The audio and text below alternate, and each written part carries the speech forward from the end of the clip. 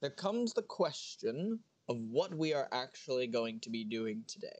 I have given myself a challenge. In Minion Masters, there is a tab known as the leaderboard. In the leaderboard, you can see the top players in different categories of Minion Masters, and not only that, you can see the decks that they have made. Now, I don't have all of these cards, but what I'm going to try and do is I'm going to put together as close an approximation I can to these decks. We're going to see just how many wins we can get in each of these categories with that. If we get a lot of wins, then it'll show that these are some genuinely good decks. And if we lose a lot of matches, then we can blame it on the deck compositions themselves. I'm just kidding. I'm distracting you from your match. Oh, I'm sorry. I'm just that kind of a personality. I come in and I'm like, hey, I demand your attention. But today we are going to be trying to put together some decks based off of these. And for the cards that we don't have, like I know for sure that I don't have Colossus. He has eluded me for so long and it frustrates me every day. He stands there mocking me because I just want him to get in my deck. But for those, we'll replace them with a similar card, or as similar as we can get. To start us out, in our deck making, on the #1 spot, we have a cat, which honestly, that is way too poetic since my name invokes from a dog, so if we end up losing, then it is just because corgis are natural enemies with cats. Not really though, I've seen them get really cuddly with a lot and it's super adorable. But for this one, let's start building our deck together.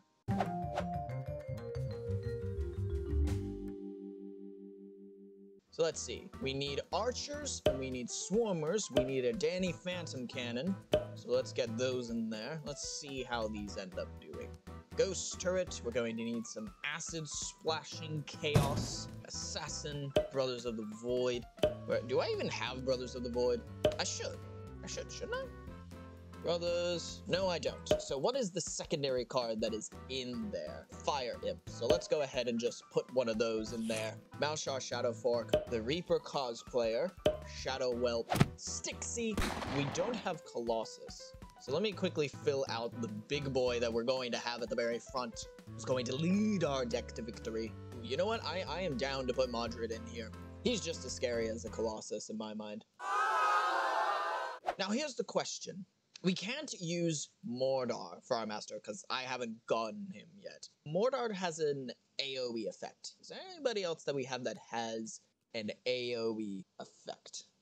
Not necessarily. Okay, I'm going to go with Ravager just because I love Brutus so much. And we'll say this. If we lose our first match, then we'll switch over to King Puff. You picked the alpha. Now did I now? We shall see.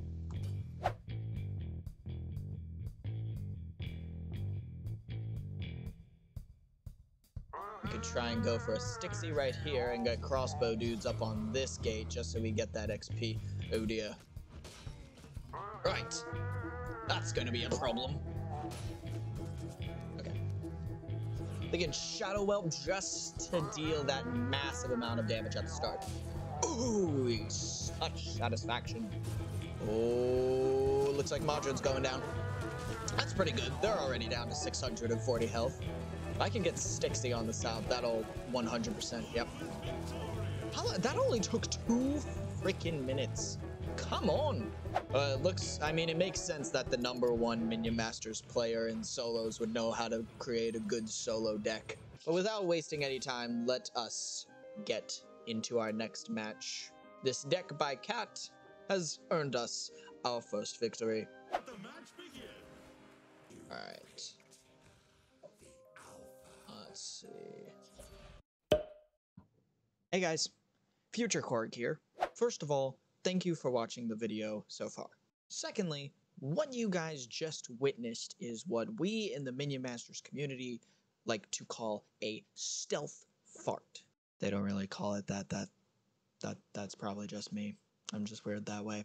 But, as my past self will point out... Oh, that was a stealth.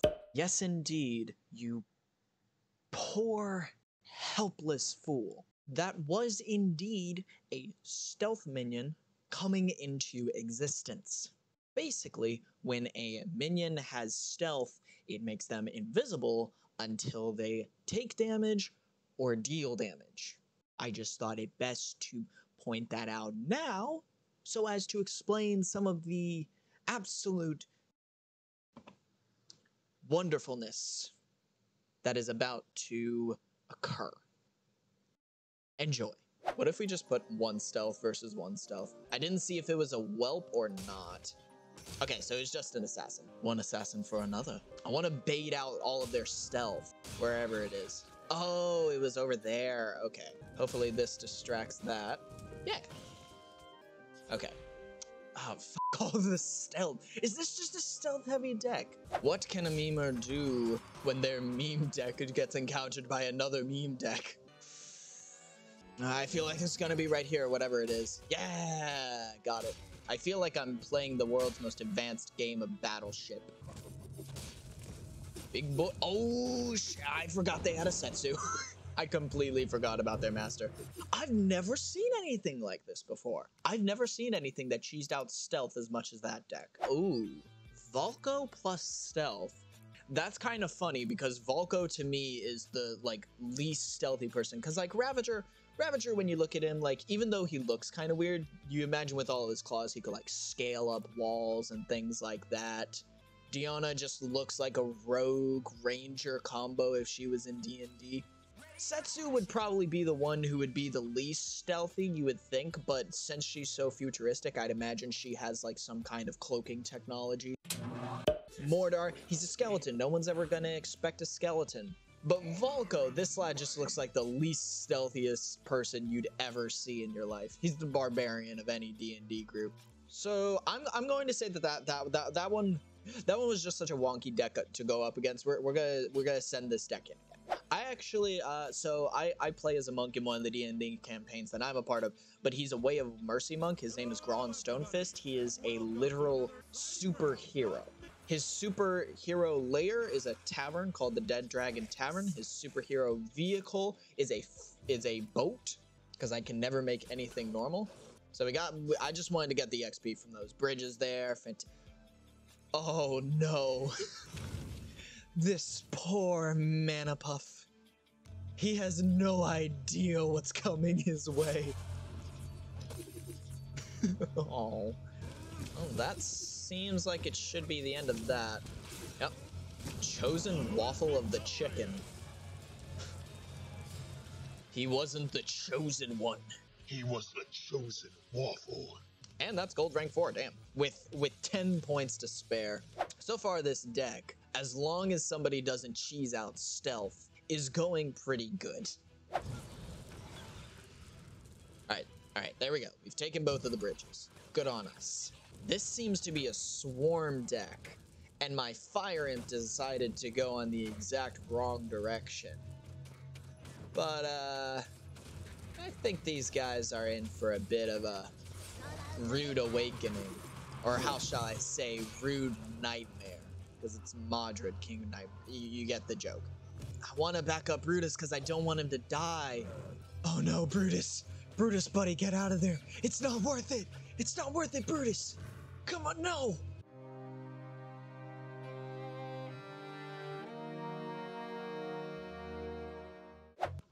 Hello.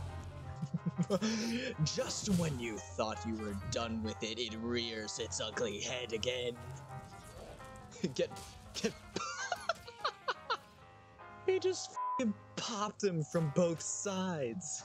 Okay, this is going pretty good. I think we're gonna be able to, yeah, we're definitely gonna be able to. Look at it. No chance. There we go. We're gonna play one more match, and then I'm gonna give this deck a rating. Ooh, there he is. There's the big boy.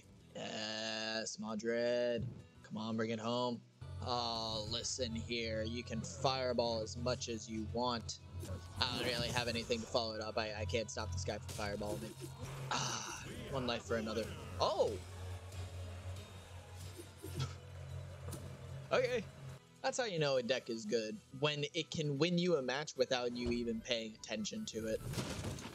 This deck, I really like it. Doesn't really do really good against constant stealth spamming, but maybe that's just because it's a stealth spammy deck as well, just a little bit. I'm going to assign this deck a 9 out of 10. Actually, no, that's not fair to say, because that was just a really weird deck to go up against. I'm going to assign it a 10 out of 10. Cat, congratulations, you have been given my highest mark. I'm sure that you're very proud to receive this great achievement in your life. It's not like you're already at the top of the leaderboard and don't really need me saying this, but, you know, I just thought I'd point it out anyways. You're doing great. Next, it's time to go to someone who obviously has a 200 IQ brain, because their name is their Twitch name as well. Twitch.tv/Carlim00, plugging himself in the channel, and he's not even here. Let's get this deck put together. The second deck of the night. We're also just going to call this deck, we're going to call it content, because subtlety is dead. Twitch.tv/Carlim00. Let's see how your deck holds up. We're going to start off with a Bridge Buddies and Once Bitten, followed by... This is just spells and stuff. There's no, like, pure minion-based stuff. Weird. Okay. Okay, so Bridge Buddies and Once Bitten. This is going to be an interesting one. I don't know how this one's going to play out. I don't have Once Bitten, so I'm going to need a werewolf-style card. There it is, Lone Wolf. Well, we'll have that be exchanged for it. Gorax Sacrifice. That one is one that I am sure that I don't have. I'm going to replace that with Gorax Gate, just because it's another Gorak thing. Blind Date. Please tell me this is one that I have. I don't want to look like a sham. There we go. Okay, so Blind Date. We have Chain Lightning, Dragon Nest. I don't have that, but I can summon in some Flightless Dragons. We'll do that as a substitute. Lightning Bolt. I feel like when you're cooking a recipe or something like that, and it's like, add in this ingredient. And you're like, well, I don't have that ingredient, but will vegetable oil suffice? And the recipe's like, you can try. Hopefully you don't burn your eyebrows off. And do I have Scrat-Tillery? I don't. I am going to replace it with a Boom Buggy, just because explosions, scrats, it fits. Carlin, you have piqued my interest. I think a Boom Buggy would be very nice. Oh, it's dead. Okay, never mind. So this is going to be an interesting experience, because they have a whole load of swarmers right now, because they are just summoning so many archers on top of themselves. How are we still leading on health? Curious question, to be sure. Let's back the Boom Buggy up with some scat. No, Armor Puff. You don't get to give them armor. Silly boy. Come on, can I Wheel of Doom this? Will that do enough? No. Oh, jeez. Oh, jeez.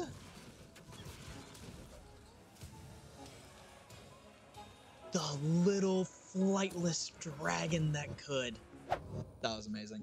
So, Carlim, it appears that your deck is satisfactory to our needs of beating the enemy into the ground. Okay, I think I can lightning him. I wish I had Bridge Buddies, but I'll have to settle for Skeletons.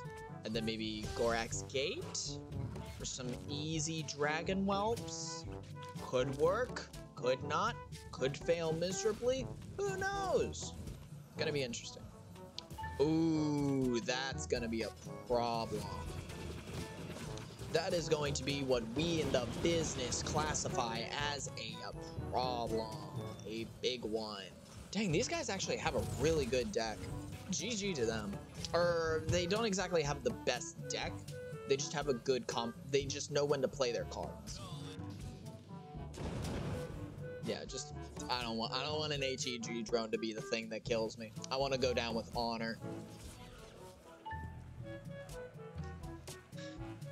I don't know if that was going down with honor, but it was going down with something. All right, so we've won one, we've lost one. Carlin, listen, Listen, I'm sure you know what you're doing. Your contender rank 2, but honestly, your deck... I also made a ton of changes to the deck composition.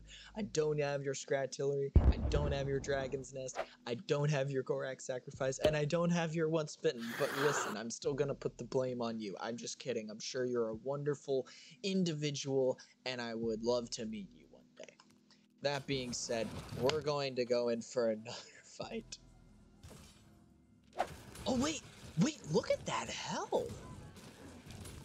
Dang, Swarmers, you guys are really earning your keep, I guess. I mean, you're kind of forced to partake in this combat, but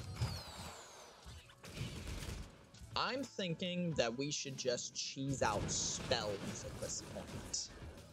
Ooh, can this Wheel of Doom get him?